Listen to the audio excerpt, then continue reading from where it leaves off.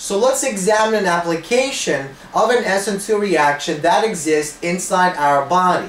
So let's suppose we take a microscope and let's take any cell in our body and let's zoom in onto the nucleus of that cell. Now if we keep zooming in, we will eventually get to a DNA molecule.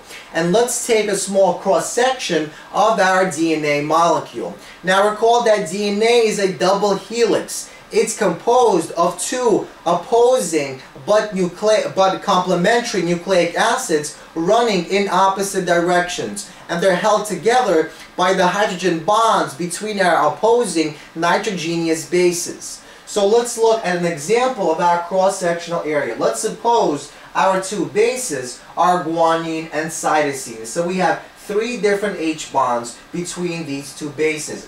These are our sugar groups and these are our phosphate groups. Now our two nucleic acids run in opposing direction. Now let's examine these nitrogenous bases. Nitrogenous simply means we have a bunch of N atoms on our bases. Now notice the relatively electronegative, so the partially negative charge on this oxygen attracts the partially positive charge on this H on the opposing base. And this creates our hydrogen bond. The same exact thing happens here and here. For example, the lone pair of electrons here, the partially negative charge here attracts the partially positive charge on this H atom. And the partial negative charge is created because of a difference in electronegativity between our N atom and H atom, or our O atom and carbon atom. So these bonds are very important because they stabilize the structure. They allow our two nucleic acids to stick together.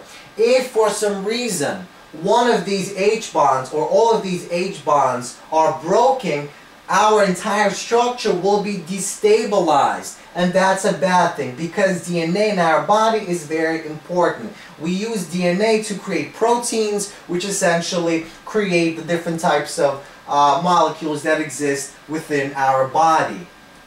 And it also, of course, we use it to pass down information to our kids. And so if there are any issues on our DNA, that will lead to problems when we reproduce. Now, let's talk about the application of the Sn2 reaction. This is known as alkylation. So if some type of agent that is able to undergo an Sn2 reaction approaches one of these nitrogenous bases, an Sn2 reaction can take place. So let's suppose we have the following substrate.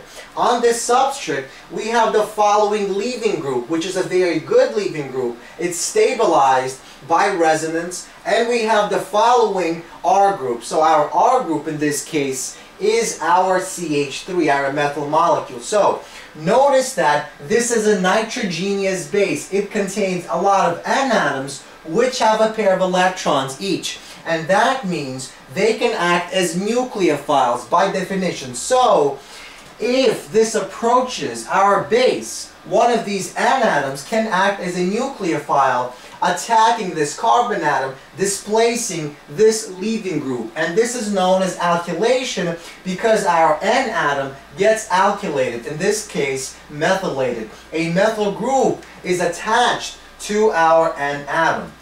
Now, nothing really happens if this N atom gets alkylated, but if one of these N atoms gets alkylated, what will happen is one of the bonds will be destabilized. One of these bonds will be broken. And so if one of these N atoms, our nucleophiles, gets alkylated, our molecule will destabilize. And if a bunch of these happens on all the bases, the entire molecule can separate. This will greatly disrupt our DNA structure. And so this is a bad thing.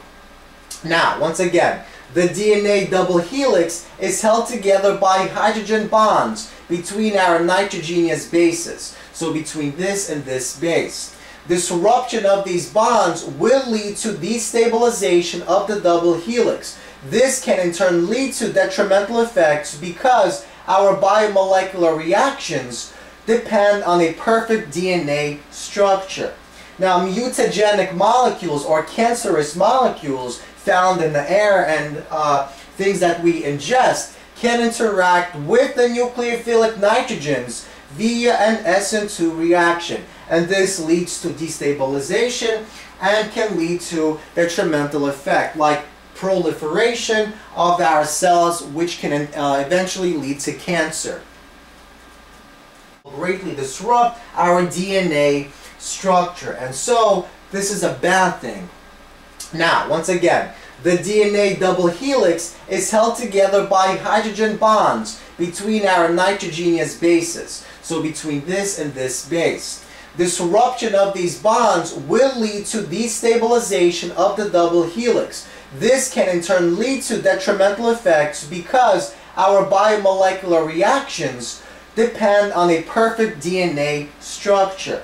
Now, mutagenic molecules or cancerous molecules found in the air and things that we ingest can interact with the nucleophilic nitrogens via an Sn2 reaction. And this leads to destabilization and can lead to detrimental effect like proliferation of our cells, which can eventually lead to cancer.